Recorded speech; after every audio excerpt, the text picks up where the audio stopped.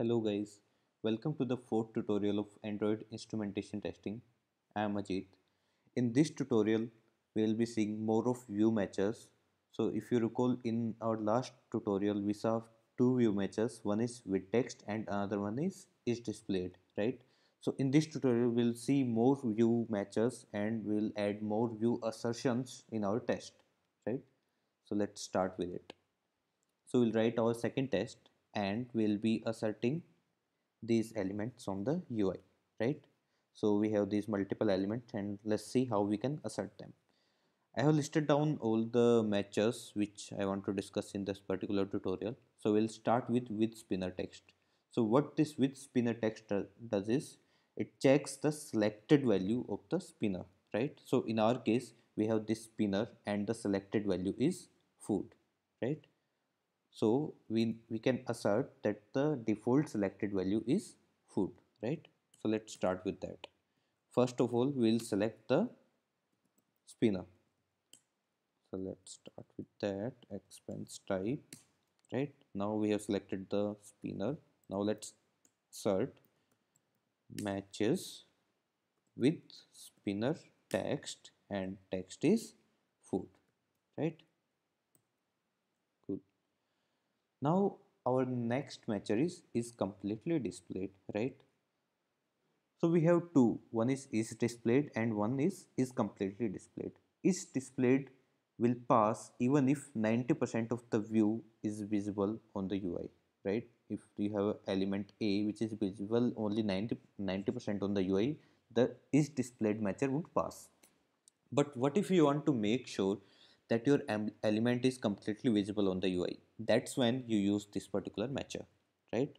So let's apply it on expense type itself and say in matches it should be completely displayed, right? Cool. Now let's run the test and see how we have done so far.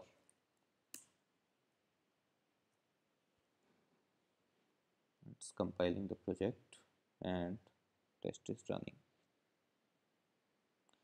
Cool. So far both of our assertion passed, right?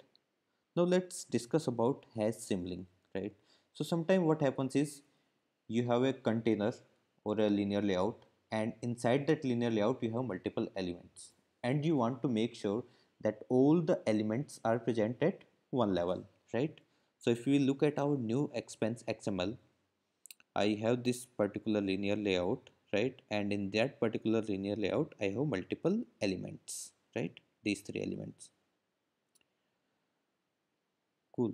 So let's make sure that all these elements are sibling of each other, right? So we can start with amount and see that amount has sibling expense type and button, this particular button add expense, right? So let's start with that.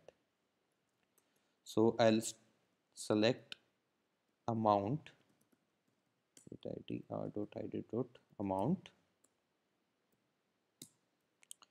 dot check matches has sibling and we can check for the expense type itself, right? So we are saying that amount is the sibling of expense type, right? We can also say that expense type is sibling of this particular button, right? Add expense. Or we can do this as well. Amount is sibling of again expense type as well, right? So this is how sibling will work. If we run the test, it should pass.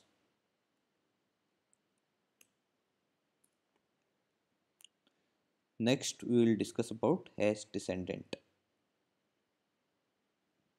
Cool, our test is passing.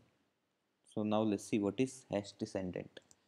So let's say you have a container, right? And container have multiple elements. You want to make sure that my container has this particular element inside this. That's where you will use hasDescendant, right? So let's see what container do we have. Okay, we have this particular container, add expense container, and it has multiple elements. So let's assert that amount is present inside this particular container, right? So let's do that. On view with id r dot id dot expense container, add expense container, check matches has descendant r dot id dot amount, right, with id.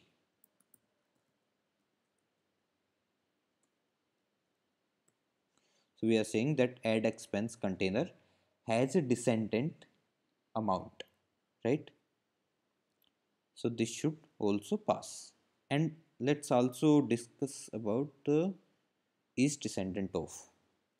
So what we can do is we can write it in opposite fashion. So let's say I have this amount on view with id r dot id dot amount dot check matches, and I'm saying is a descendant of a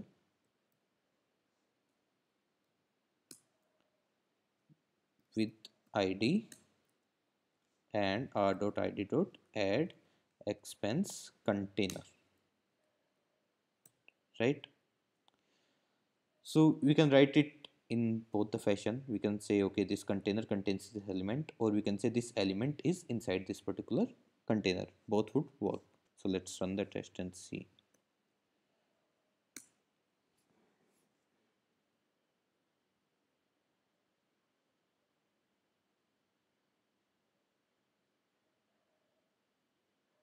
Again, our test is green. Cool. So now let's discuss about is clickable, right?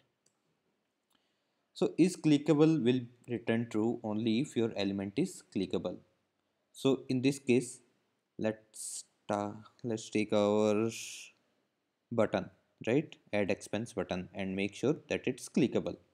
On view with id dot id dot our add expense button, check matches is clickable, right? Our button should be clickable. Good.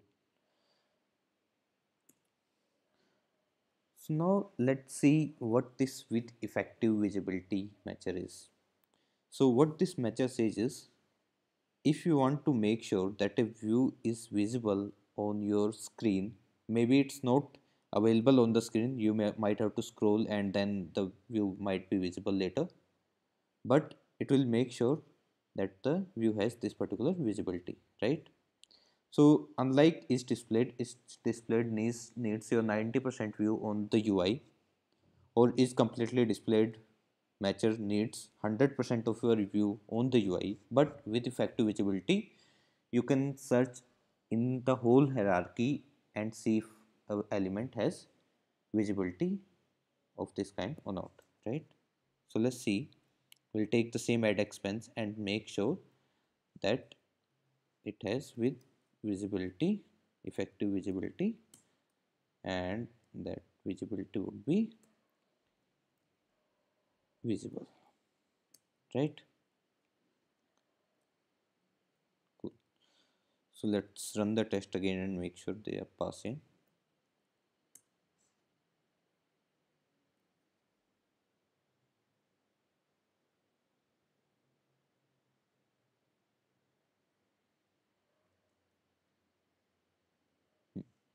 Our test passed. Cool. So now we are left with these two, allOf and withHint. So there can be scenarios where selecting an element is a tedious task, right? You might want to give two queries while selecting your element, right? So this is the part where we select the element, and so far we are giving only id, right?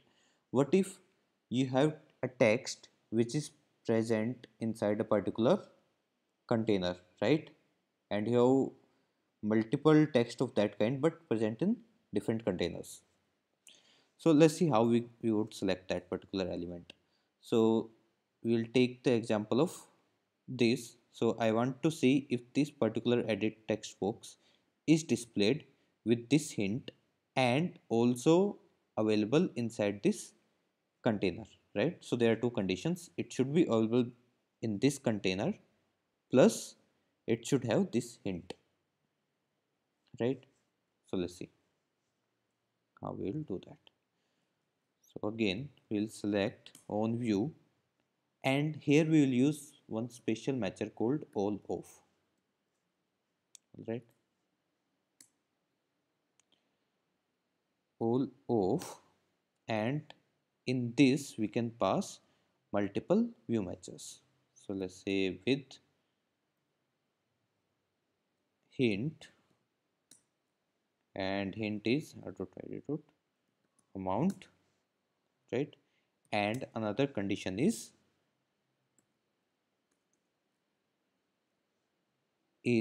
descendant of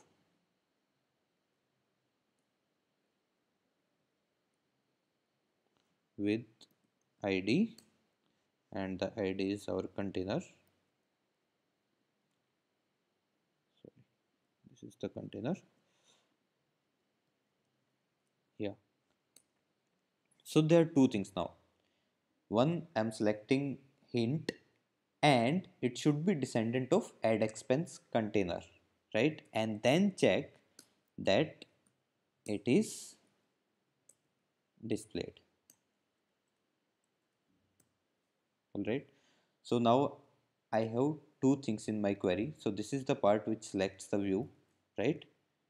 It checks for the hint plus the element should be descendant of this particular container, and then assert that that particular element is displayed, right? Similarly, we have a lot of view matchers in this view matcher class. You can go through them and they have pretty good documentation, and read them and try to use them in your project, right?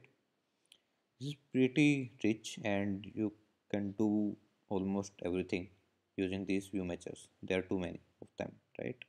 Like with content description that I have not discussed in any of the tutorial yet. So as sibling we discussed it. Has focus, when element has the focus, that's when you can assert with this particular matcher, right? Is focusable, you can assert if an element is focusable or not. Is enabled, right? Similarly you have lot more matches, and you can check if a percentage of your view is displaying on the screen or not. You can pass the percentage, right? So that's all for this tutorial. For the next videos, stay tuned and subscribe to my channel. I'll see you in my next video.